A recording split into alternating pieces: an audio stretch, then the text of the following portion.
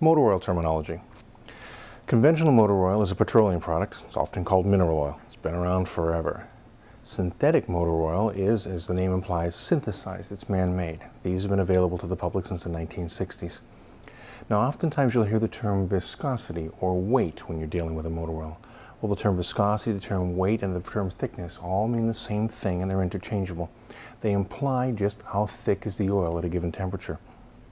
For example, if you've ever seen a bottle of motor oil marked SAE 30, that means that the Society of Automotive Engineers has deemed that at 210 degrees Fahrenheit, the oil has exactly the weight that they're talking about. In that case, it would have been a 30. You also have multi-viscosity oils. This one, for example, is a 20W50, and this one is a 5W30. What does that mean? It means the oil can actually change its own viscosity, and it does it as the temperature changes.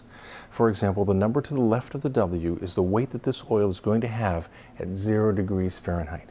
The number to the right is the number that this oil is going to have at 210 degrees Fahrenheit.